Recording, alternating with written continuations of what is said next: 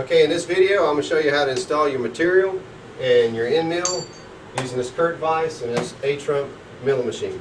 When it comes to installing your material in the curved vise, you just set it in the vise. If your material is lower than the top of your vise jaws, you should always use what they call parallels. And it's basically you pick whichever size, height-wise, parallel. They're written right here on the side. This one's 1 1/8 inch in height.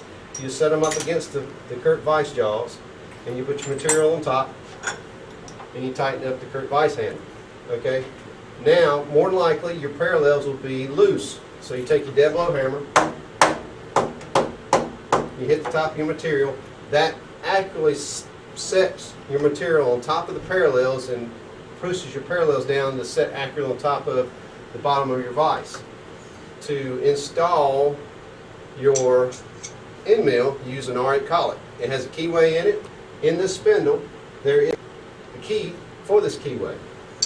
And this is a 5/8 shank end mill. This is a 5/8 R8 collet. You don't want to use a 3/8 shank end mill and put in a 5/8 collet because it won't work. So you always pick light collets to light shanks of the end mill.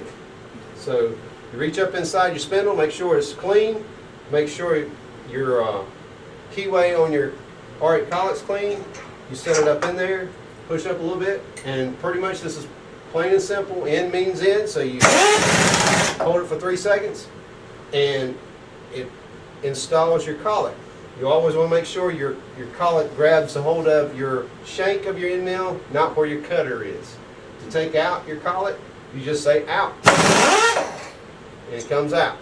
To take out your material, you just loosen up your vise, you take the material out, you take your parallels, you always put them back in the case, close up your case, and that's basically how you install an end mill and install your material using this vise and use this ATrump milling machine.